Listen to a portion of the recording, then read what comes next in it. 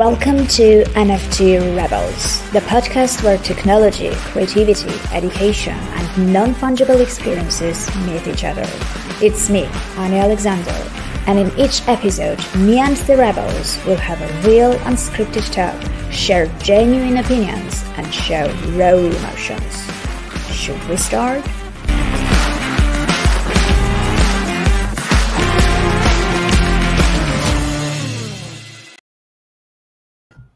Okay, hello everyone, and welcome to the marketing. Oh my God, it's not even more. I rebranded my podcast, so horrible mistake. NFT Rebels, of course. Welcome everyone to the NFT Rebels, and welcome to Josh Rosenthal. I actually met him, quote unquote, on Twitter Spaces, hearing how passionately he was talking about the art renaissance and the NFTs. And I just thought that I really needed to have him on my show. So for those of you who have missed the space, hopefully we will cover a bit of the conversation, but in a different angle from our perspective as well. Josh has exited to startups. He's also a partner at the 6th event.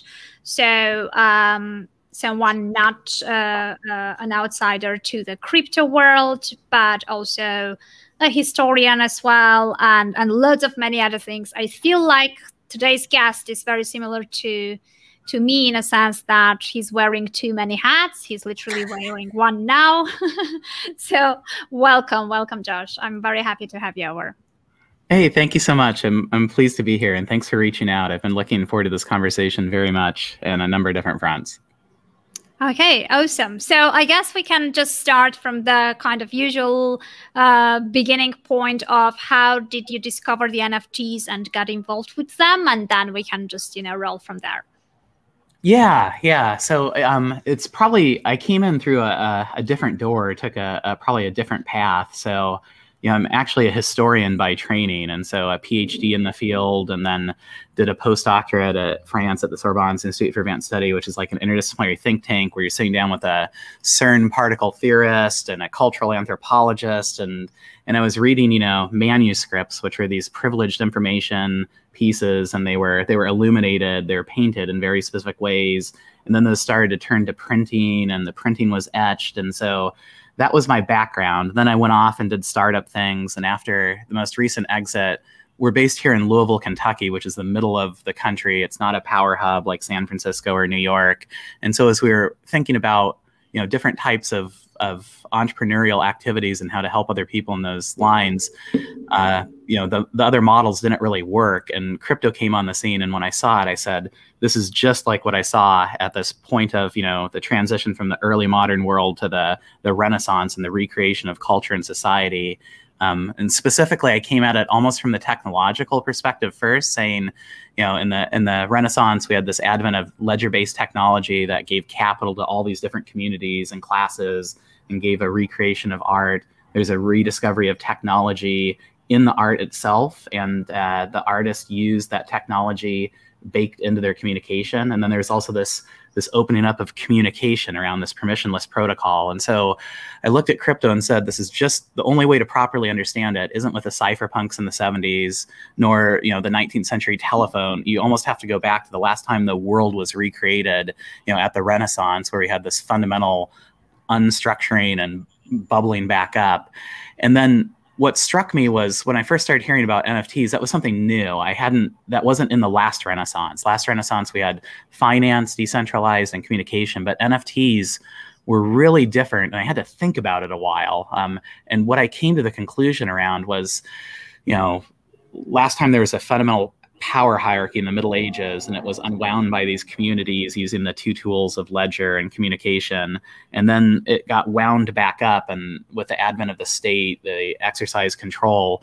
And the way the state was able to co-opt that technology was through rights, specifically through rights in the real world and these documents that I used to look at. And so when I saw NFTs, I said, man, this isn't just pixelated cats or what have you. This is really fundamental. It's actually super fundamental having on-chain rights to things in the real world, to digital artifacts.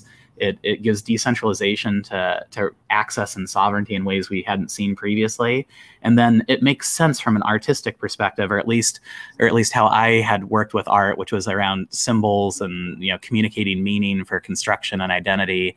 And I said, wow, it's not only financial, but it's a communicative property of identity. And so the image is going to become more real than the thing itself in some way through this technology again. And so my mind just exploded, and I kind of came to the conclusion that when historians look back, they're not going to talk about crypto. They're going to talk about, NFTs. They're going to say the word crypto, but when they say that word, they're going to mean NFTs, so that's a bit of a long answer, but I came at it from a very different perspective, I guess. Yeah, it feels like, it's a unique angle you're entering it from. And it feels like, the diverse background that you have, which have been unrelated to finance, to crypto, to technology, is probably bringing these fresh looks and kind of, a new perspective on looking at things and looking at things from the cultural and historical, angle. So you mentioned that those were not just pixelized kittens. Did you start from the Crypto Kitties as well yourself? I did way back when. Yeah, so we had Crypto Kitties. You knew exactly what I was talking about. Yeah, so we had some Crypto Kitties very early on, and it was just I'm old enough to remember what the internet felt like. Way back when all of a sudden I was doing a degree, and one of my professors said, you have to be careful about this new thing that's coming out, because people won't have the ability to peer review the concept or the idea or the image, and you don't need permission to put this thing out. And so when Crypto Kitties came out, I said, it's complete insanity. Even philosophically, you can, instead of just drawing a picture and maybe selling it in a gallery, that was going on one side, but then with the web, people were using pictures to brand themselves or to market themselves or to project their identity. And now all of a sudden you could own your identity, right? You could own that Crypto Kitty on chain, which that was mind-boggling. You could even breed them so they can be more than no, so it's generative, right? So then all of a sudden it becomes generative too. So instead of me renting an image and using that as an asset in a technical transaction, all of a sudden I could own it and express my identity through it. And then having it become generative and take on a life of itself, both economically, but then also from a creative perspective was, so Crypto Kitties was the entry point for sure. And I know they went through a dip, but we still have the kitties, and I like them quite a bit, I have to say, just if nothing else for their place in history. I think it's fantastic.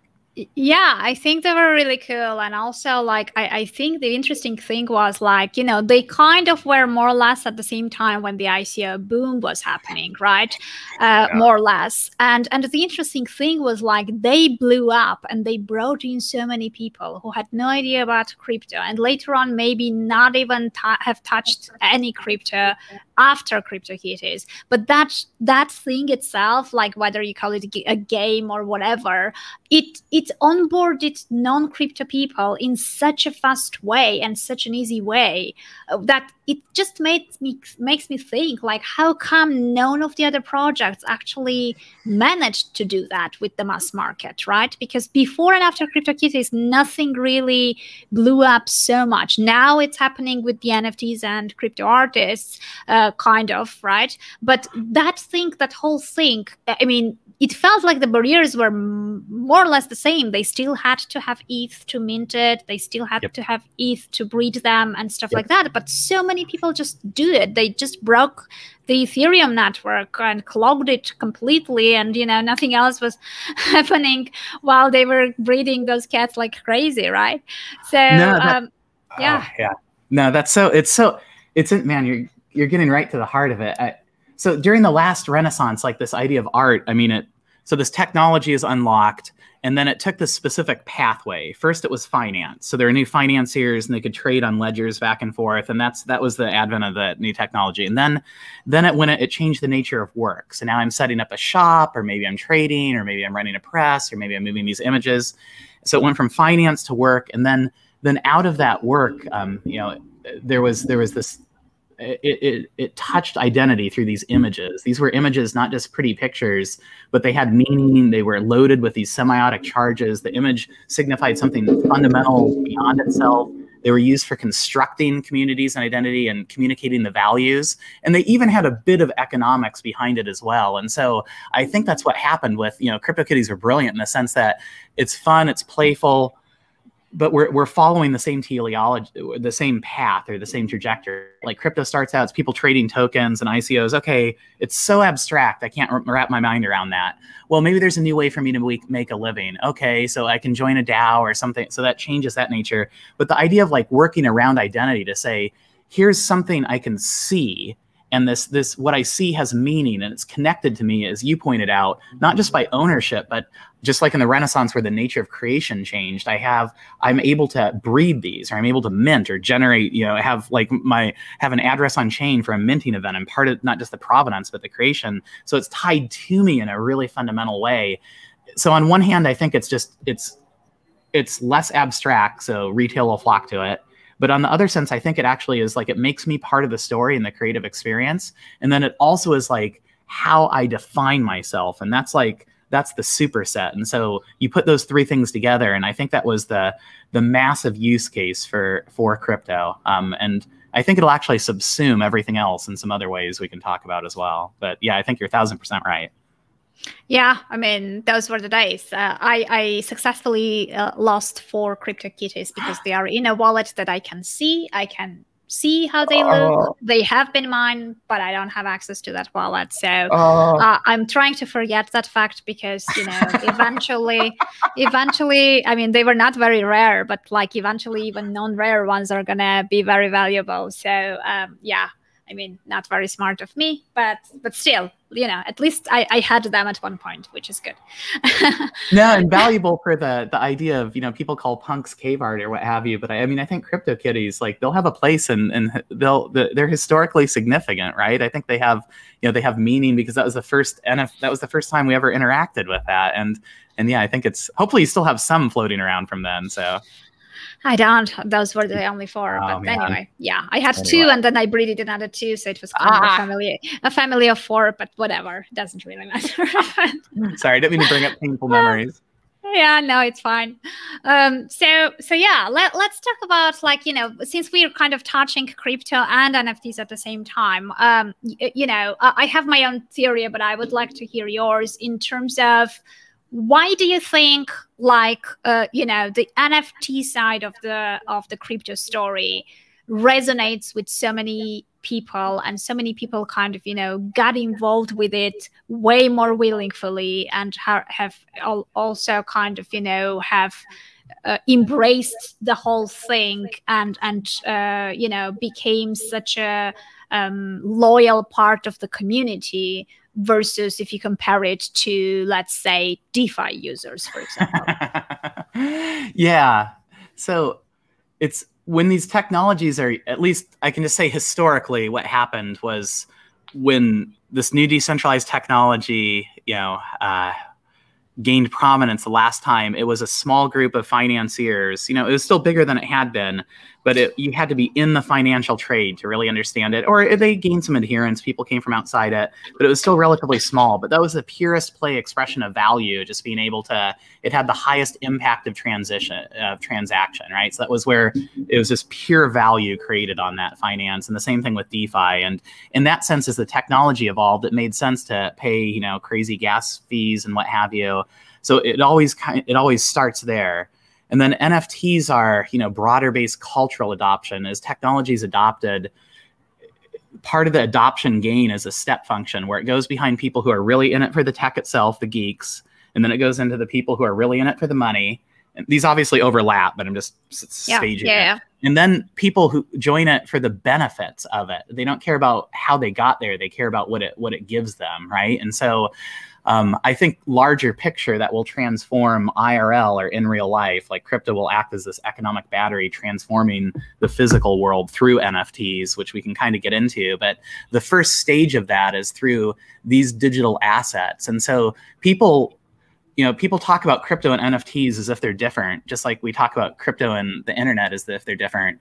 But I think if you take a step back, big picture, historians aren't going to see them as if they're different. It's just we live in this weird little age where we're right at the beginning of it, right? And it's we saw the we saw the centralized internet with Web 2, and now crypto is essentially decentralizing that stack from communication protocol to processing to even broadcasting through things like Helium. And so when it reaches its fulfillment, the historians will look back and say, no, the real expression of the internet was crypto all along. We don't remember that little half-baked period, in those 40 or 50 years.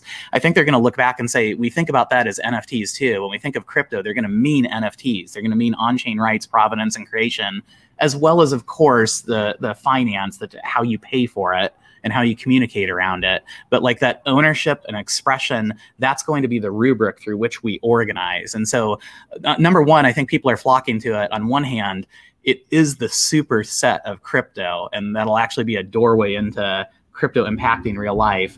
But short answer, what most people, that's the big philosophical answer, which I firmly believe.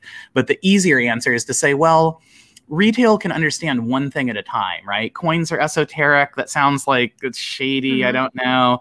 I can understand one thing at a time. And so like NFTs, I can't understand all that stuff he was talking about. Like, I'm going to create new companies and we're going to organize around an NFT, like a noun or what have you. And that's going to be the rubric. And the NFTs are actually going to be tied, into the fabric of social tokens, defining DAOs. Like, I don't understand any of that, but I understand a picture. I understand an image, and I understand I can actually own that thing.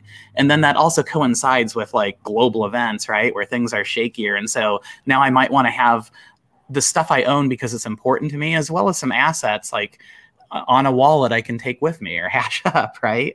And so I think it's an image that people can see and they can understand kind of retail at one time. So the power of NFTs for people like you or me, or at least myself, like I'm super drawn to things like loot or nouns or any of this stuff, because I think that's the future. Maybe not those particular projects, but they're the future in terms of what NFTs can do as keys to unlock this organization. But that's not what people understand right now. What people understand right now, it's OpenSea. It's like, give me eBay. I can learn one thing, make it digital. And so I think that's part of it. And then one other piece of it too, I think is as we became bored, part of it was because we couldn't go outside, but part of it was just there's a changing nature of entertainment. I used to bifurcate or hermetically block off my entertainment. I would see a movie and I'd watch a TV show and I'd do this. And then maybe I might do some financial things. I might open up a Robinhood account or something. And then this all kind of blurs together as it becomes, trading for entertainment or gameplay for entertainment. And at a certain point, I think, at least in the US, people realized, or we're starting to realize increasingly, hey, I may have a Robinhood wallet, but I actually don't own that stock. I have an IOU from Robinhood that they can turn off at any point in time. So it's shared consensus. Yeah. I don't own that thing. It's already like the GameStop story, right? Yeah, the GameStop story. Until then, no one really felt it or understood it. As soon as it happened, they realized what it actually meant. Yeah. So now if I'm going to do that, or even the dollars, you start hearing this meme, money printer go burn. If I realize it's shared consensus, and I don't own the thing anyway, then maybe I ought to have my economic activity located in something that I like and I'm interested in. Maybe it's, art or this particular genre of, instead of having a piece of paper with an image on it, if that has the same societal and economic function as, an image, which is on chain with an economic function to it, maybe I should start trading and get involved with things that I like. And oh, by the way, it's a lot more fun doing that than just like trading Benjamins back and forth, right? And it's easier to spend, because it's, in a sense that people may think way more spending $200 versus spending it for a gas fee to get whatever, right? So it feels like, this mindset and this, perception of how you put value to the things, and kind of, how essentially at that certain point, you're spending the same amount, right? More or less at that point with the exchange. But like, if you had to buy shoes that are worth, I don't know, $200, $300, you would think way more and maybe not buy it. But if it's like a pixelized NFT of something, you would not even buy it. You would pay commission to mint it, as a gas fee, just for that, without even blinking. So where does this phenomenon come from?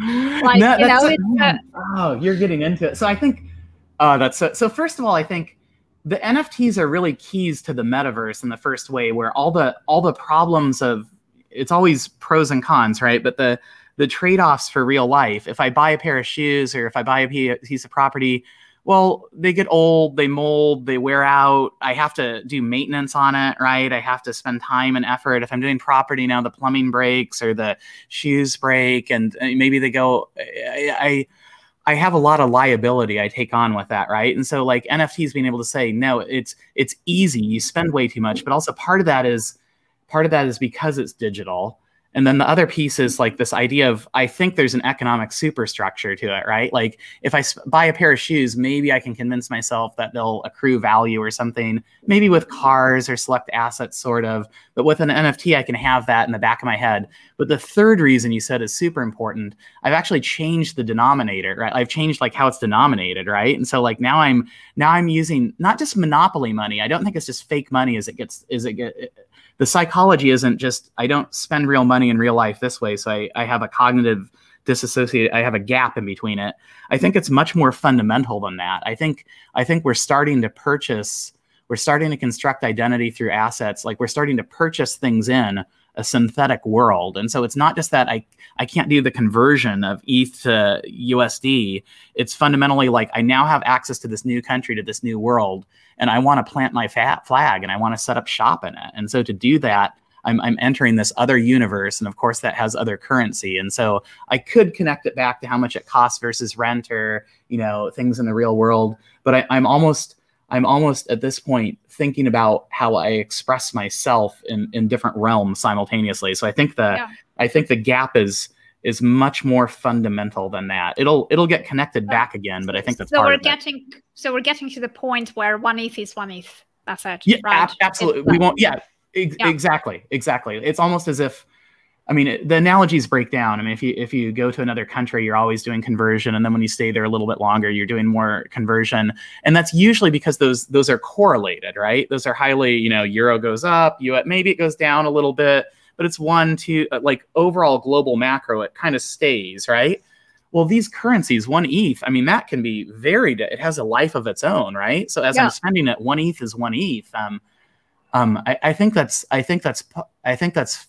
that's fundamentally part of it. And then also as an economic wrapper, if I'm going to invest, it's not as interesting for a lot of people, retail first, to invest in, just pure play DeFi exchanges. Like there's a high level of, okay, if I move from spot trading into doing curves on Uniswap 3, that's very esoteric. And what do I get? Well, I get a wallet and it has some numbers in it, right? That's not as fulfilling as saying, I can still experience the economic upside. And a lot of people will tell you to invest in the currency at a fundamental level anyway, which is ETH. And I'm just wrapping it with these through a vehicle, basically through an NFT. And so in that sense, I'm not missing out. I get the best of both worlds. In the real world, you spend money, and in most cases, that actually is economically disadvantageous. In the crypto world, I'm spending ETH through NFTs, and that's an open book. Maybe it goes down, maybe it stays on par with ETH as a denominator, or maybe it goes up. And so I think there's psychological reasons, there's identity construction, then there's also economic reasons. And I think fundamentally, like when you go into a new world, you wanna stake your flag, right? And an NFT is a flag to say, this is my expression of who I am, and it's my whether it's a CryptoVoxel's coordinate or it's my geolocation on it, right? Yeah, absolutely. So we titled today's conversation that NFTs are sort of triggering the art revolution, right?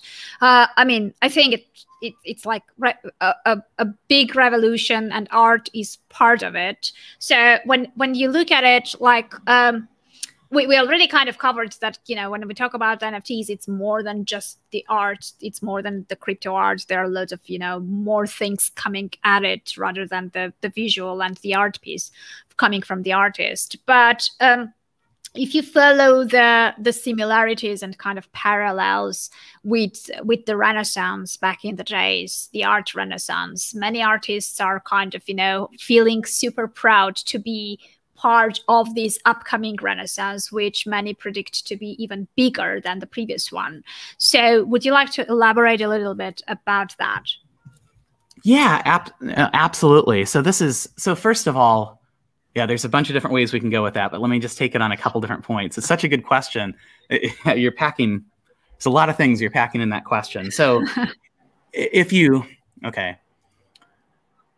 So on one hand, we can definitely say, hey, NFTs, I think they're going to be the superset of crypto. They are going to be crypto fundamentally. If that's like the locus of your identity, if that's where you visualize yourself and how you express who you are and take agency and, exercise sovereignty, of course, that identity is at the top of the pyramid. And then how I pay for things, currency, and then how I organize to participate, DAOs or what have you, all that kind of trickles down. But that NFT is going to be around identity. And we talked about how it can be wrapped economically. And so you have this early phase 1 adoption curve for retail and what have you. But if that's like the superset, like on one hand, we say NFTs are going to be super expansive, right? The original ones like realistic. If it is a on-chain right for anything, it can be an on-chain right to an asset or experience that's digital or that's in real life. It can allow me to work in the real world and enjoy the fruits in the metaverse, or work in the metaverse and enjoy the fruits in real life. So, or even intellectual property can be wrapped up that way. And so now I have the economic strata to change both real life and digital world. So that's on one pole, can be anything.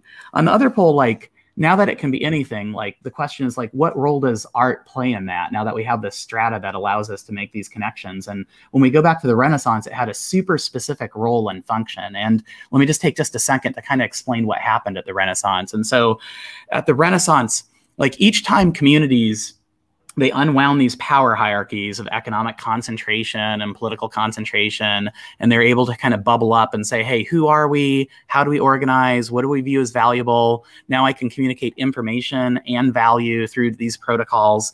And so into that vacuum or into that potential chaos, like, comes art, basically. And like every time that happens, there are many renaissances before. When we say the word Renaissance, we think of 14th century Florence, moving into 15th and 16th century. There are a number of other ones previous. Oh, that's the closest. That's why, I guess. That's the closest, but it's also the most significant. It was so big, it overshadowed all the other ones. And the same thing with the Reformation too, like that Luther and doing the printing press and the images and the Flugschrift. And like, it was so, there are many Reformations, but each time they were stamped down because the communities couldn't, organize and resist this. Art was very 2D, it was flat, it was symbolic, and the powers that were dictated. And there was a clear line between creator and artist, between curator and the person who did the work. They were essentially, craftsman versions of they're farmers with, finer pens, you could say, basically, right? And so there's this great disassociation. And so what happened was, it was so cataclysmic using this decentralized tech, not any tech, but decentralized tech, that it recreated the world through reshuffling the economic cards, but also reconstituting culture. And that was specifically through the artists. So what happened was the Renaissance was a rebirth. It was a rediscovery of different source material and also these techniques. Even the ledger was around in Roman times. They finally, figured it out again. And so what happened was, it was this rebirth, and the art itself was a rediscovery of technology. They're going back and rediscovering, techniques from late antiquity, as well as new source material. So it wasn't just religious and everything else was bad. Paganism, myth, all of these other source materials were there. And when they looked back at those techniques, they baked in the technology, or the tech was endemic to the nature of the culture as it expressed itself. And what I mean by that was the tech allowed new types of art to burgeon. So when we say Renaissance, we think of, Michelangelo and Florentine or Sistine Chapel or what have you. And that's true. That was a technology, and it was also undergirded by, this economic strata, and they were turning back, and the technology was realism. It was super specific. It was like, if you're a medieval farmer and you'd only seen a flat symbol and you looked at something, one of these masterpieces, it'd be like you're looking into another world. It would be completely crazy. So that was one piece of it. And that's what we think about. But most of the art, in terms of what people actually had in their hands and how it was a revolution, came largely through the printing press, which sounds crazy. Because when we say printing press, we think of word. And that's absolutely true, that art was word and it was super important. But also there was image baked into it, woodcuts or copper etchings. And these just dominated and took off like wildfire. It was like catnip for people. It exploded all over the place. And so that too was a new technology with the art baked in it. And at every level, what happened was the artists, the barrier divided between patron and creator. Different people, the art became much more collaborative. They put avatars of themselves in these pictures. They put their images or their marks in it.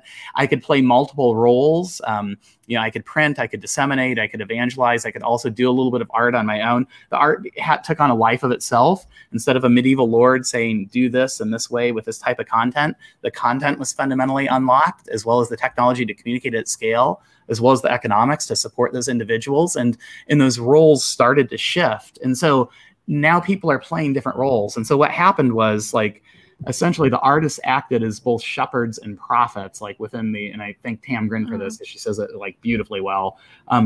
They took on this different role of interpreting culture and defining value as far as what we should value versus what we do, and opening up different doors to different possible worlds. And so they played a very unique function. The flip side of that coin was, because that tech was decentralized, everybody in some sense became part of the artistic process in ways that they hadn't previously if they weren't outright creating.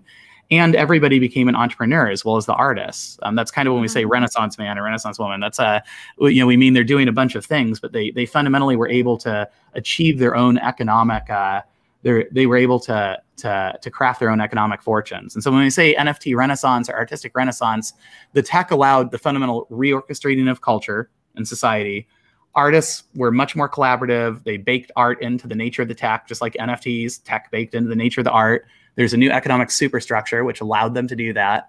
The roles between patron and creator, merged and morphed just like they do today. Am I doing it? Am I minting it? Do I have downstream rights? Am I participating? Blah, blah, blah. Yeah. And then it also transformed everybody to being participants in that artistic process, either actively or by default, and as well as entrepreneurs.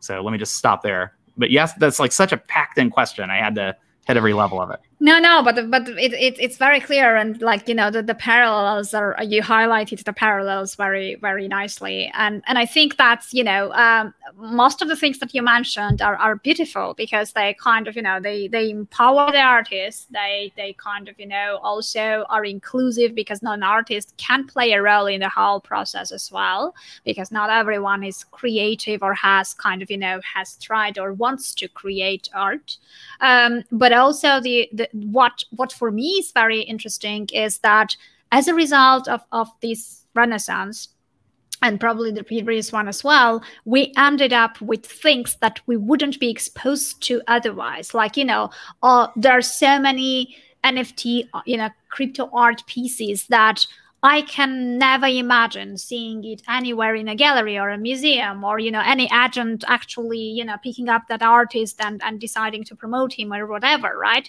There is a big group of different disciplines that would never actually be commercially validated. So people wouldn't even care and wouldn't even kind of put it under the spotlight or showcase it to the people. And now, like, pretty much anything pickles are becoming a thing, or we have all these animals, and so I feel like this is another thing, that any sort of quote unquote weirdo and a creep and an outsider and a person who was not understood because they weren't producing like things that were within the standards and within kind of what society acknowledges as art, now are out there, and then you end up with this question: what is art? Like, what is art for you if you look at it that way? Yeah, no, that's a man. I'm gonna try to limit my response. You touched on so eloquently so many important points, at least as I'm interpreting it. So let me just take 1 second and unpack like several of the things you said. That's one of the things I find. Sometimes I'll drift into NFT chats or and I'll listen to them. I'll be like, man, it'd be great to have them kind of unpack this for people onboarding into it. And so like I just want to take a minute because sure, all right,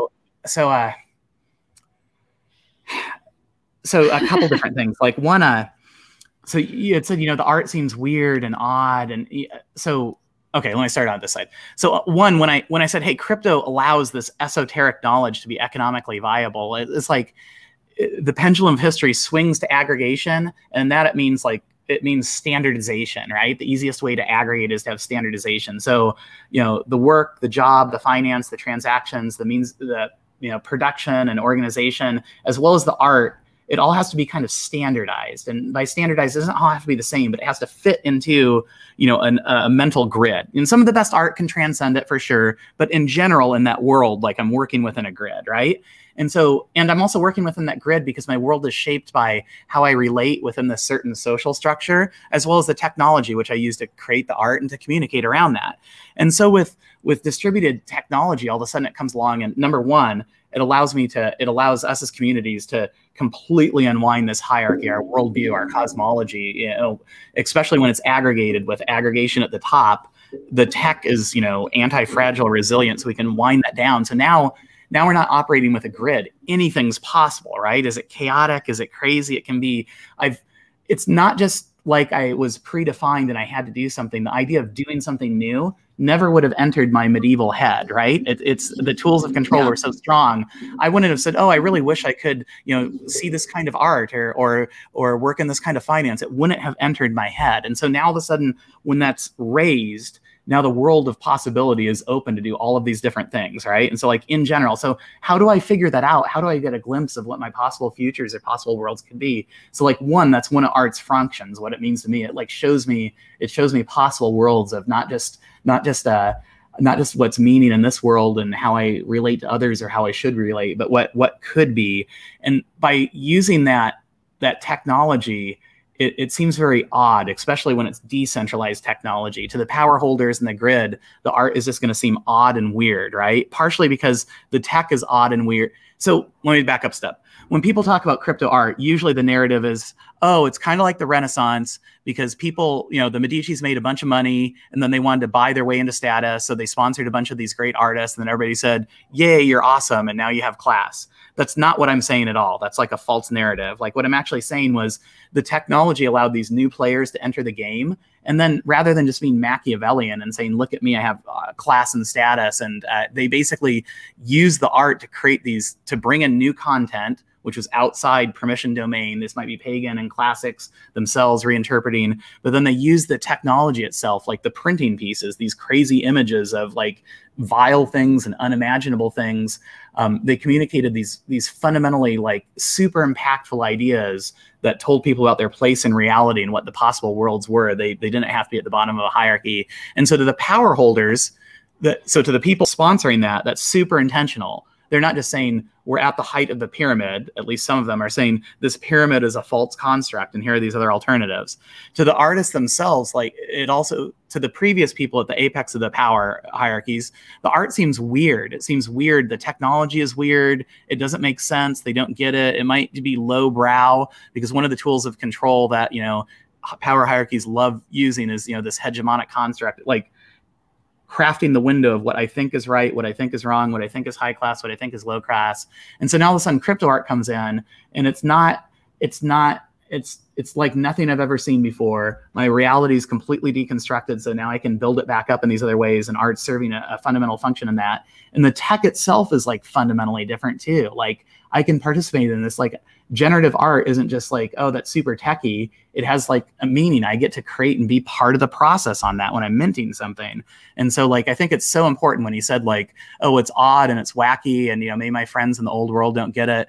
It's like, yeah, that's a historical litmus test that means that something truly fundamental is going on. It's not just a fad. It's super significant because it's odd in the nature of the tech recreating the way we think about the world. So that's like just point number one on what you said. I should stop there, but that's like such an important point. You just breezed on that. You just said it in passing, but it's like super important.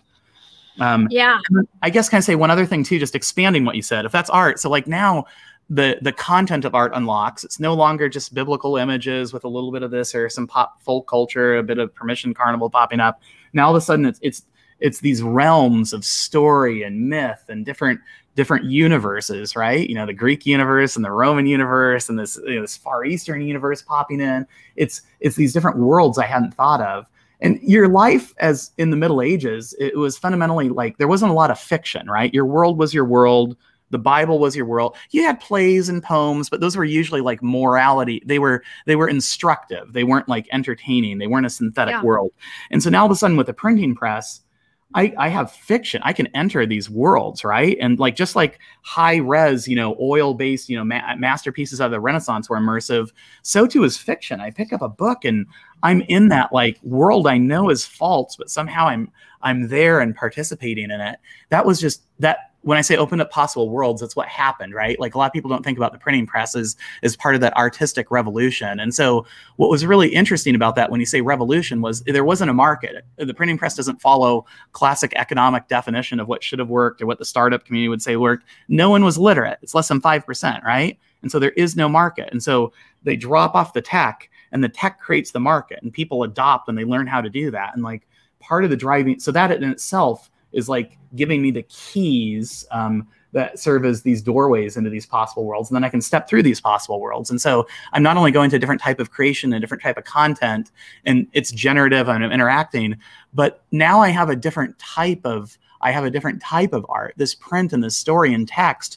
Yeah, we had manuscripts. They're very difficult to get to. If I went into like an elite archive in Paris, I had to wear, a 3-piece suit and have letters of introduction from like institutes and wear white gloves. And I was one of only 3 or 4 people who could do it. Now all of a sudden it's everywhere and you can write a poem or you can write a story and I have access to it.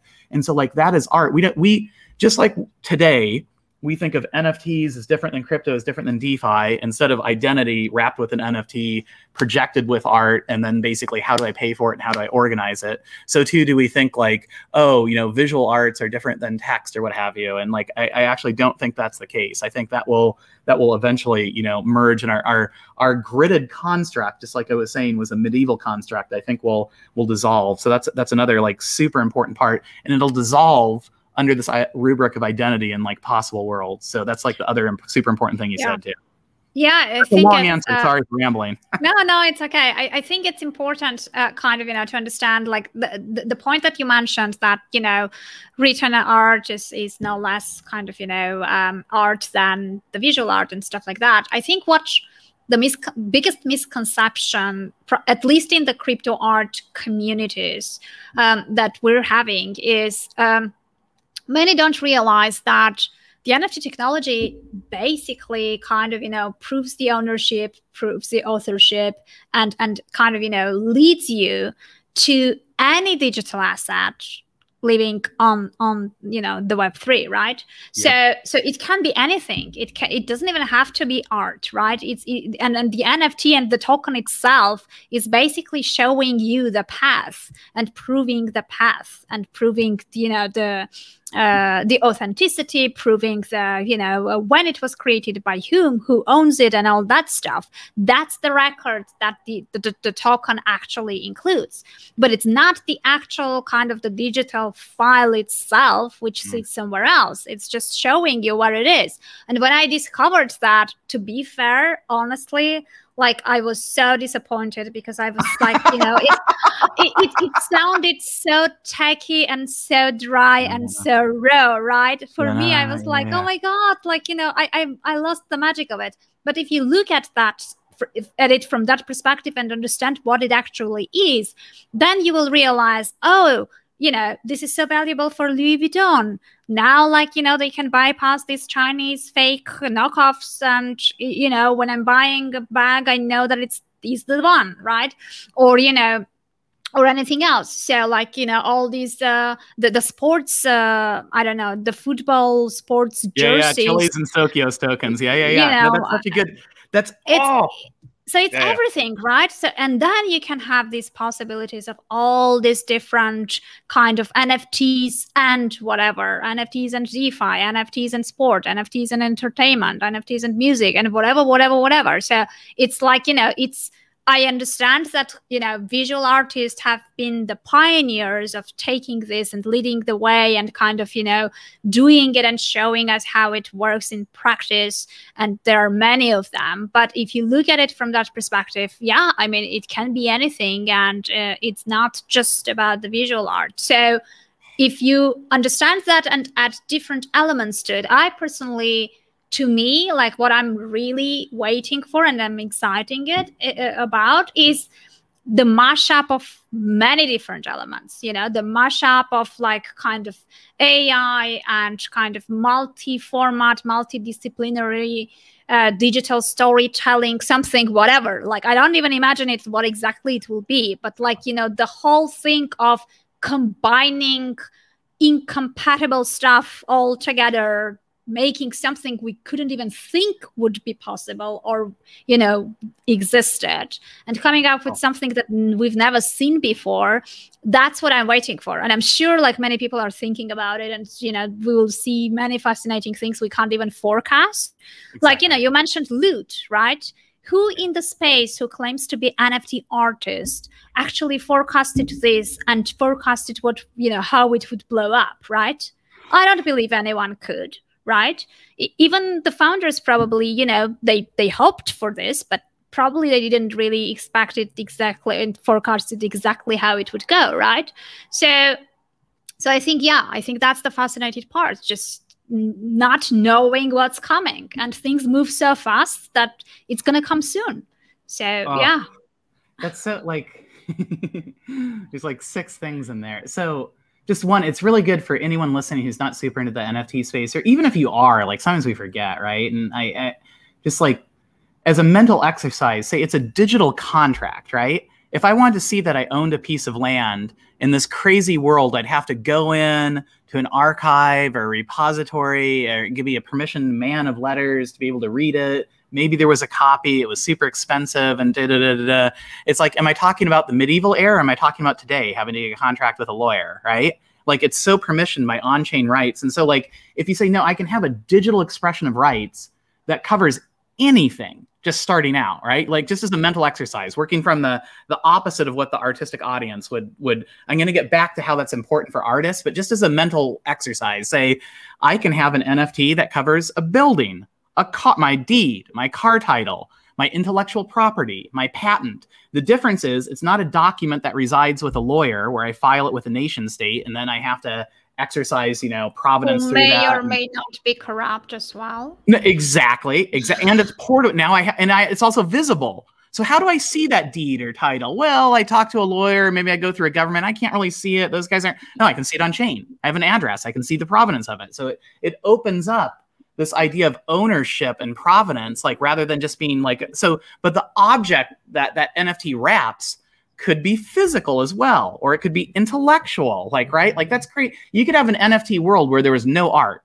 It could literally be NFTs around real estate and cars and intellectual property. It's not a great world, but just as a mental exercise to say, right? And if you just pause there for a second and say, NFTs literally allow, this anti-corruption. They allow perspicuity. They allow me to discover it, and they have authenticity and veracity on top of it. Now I have all these tools to digitally communicate things that are in the real world that unlock assets and experience. Okay, now I point that to the digital world, right? And so now I can do the same thing there. And fundamentally, if it's the same thing, just like if cryptographic hashing communication, if it really doesn't make a difference if I'm using Arweave or Graph, or if it doesn't make a difference whether the object of my information is words communicating ideas or, digits communicating value, if communication and finance, communication worth value is really the same thing. So too, NFTs can be wrapped into anything, right? And so like, now you take a step back and say, okay, that's interesting. It opens up all this stuff in the real world to bring it on chain. And as an artist, you might be saying, oh, that's really interesting. Wait, you're saying I can actually pull all this stuff into the real world? The DeFi guys and the finance guys, they'll say, hey, the real unlock, the better ones are starting to figure it out and say, DeFi is really big.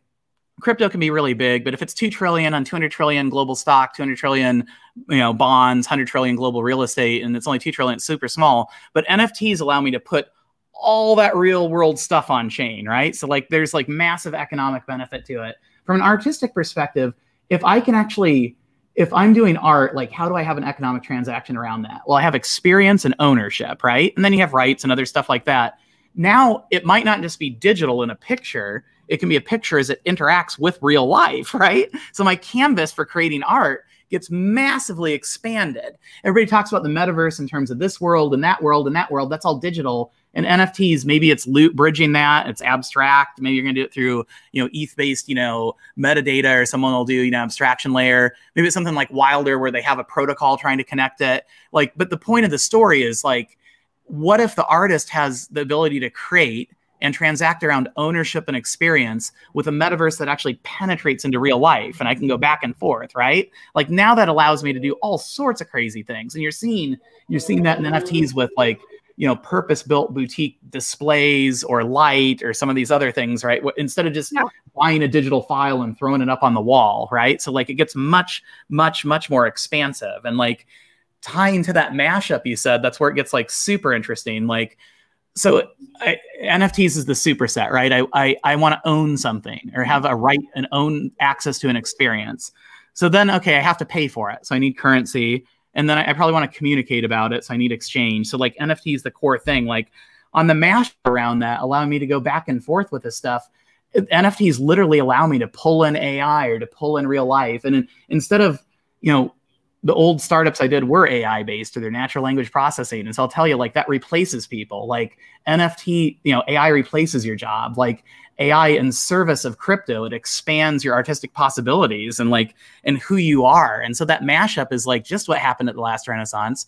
And like, when we say Renaissance man or Renaissance woman, that's literally what we mean. We mean using these other things and being able to pull it up. And like, NFTs act as like the economic ownership as well as the technological infrastructure for doing that mashup in an advantageous way that isn't just for aggregation. Sorry, that's like a lot of stuff. No, which is why I think, like, I think by what I said and by what you said, it's eventually kind of, hopefully it explains that, the thing that the naysayer keeps saying, yeah, it's just a JPEG, I can right click and save it, right? So I think that hopefully, all these explanations kind of explain and bring more clarity in terms of why it's not just a JPEG. Can I add one more thing on that, on why it's not just a JPEG? Because there's this one super important thing, and like, this may be outside your audience, but I just want to throw it out there because like, I think it, sure, go ahead. It's not outside the audience in terms of NFT, but for the artists, like, again, it's going to sound not artsy, but I think artists have an amazing like role to play in it. Just like you said, if they had, once they recognize this, then you have new tools to, artistic tools to create. Like, so just like, after the Renaissance, they recreate, and then like the tools of the nation state re-aggregate and enforce things. And like, a lot of the political theorists, and like, this was a bunch of my research, was wars of religion, like nation state. Like, some of the political theorists will say, hey, let me take it this way. If you were in that era in the Renaissance, you had no idea what a nation was. The idea of a nation as a community wasn't in your head. You didn't know that you were English or you're American. That was like a new concept. It was basically a community that got together and imagined something. And then, it was directed. There were people, prophets and shepherds directing the teleological arc of where that thing went.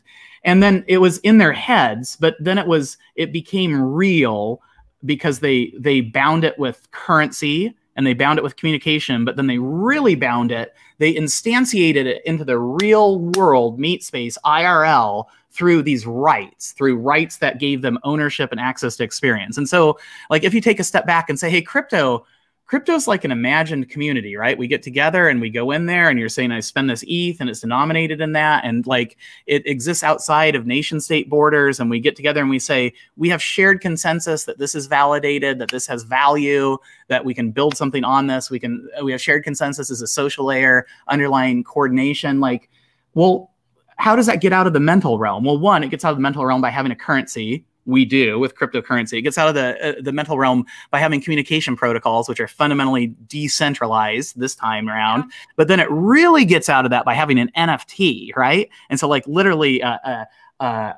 ownership or access around that, right? And so, like, the reason why there'll be friction and issues around nation state and politics is because crypto.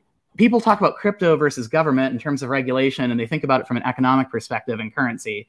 Fine. But the reason why the potential for crypto and also the threat to the world, just like our medieval hierarchy, our current hierarchy, is that crypto is a new nation state. It's not just taking currency, it's actually taking this identity and being a different form of it. So if that's what an NFT actually does, it's damn well not like just a picture I can right click. It's actually this idea of like how we organize and have rights and communicate. And then maybe instead of having hierarchical, powers that became nation states directing where those communities went, like there's a role for artists to actually shape narrative, craft community and identity in a super fundamental way. So I apologize for interrupting, but just before we left that point, I want to say I get super it. duper important. And no one, sorry, go ahead.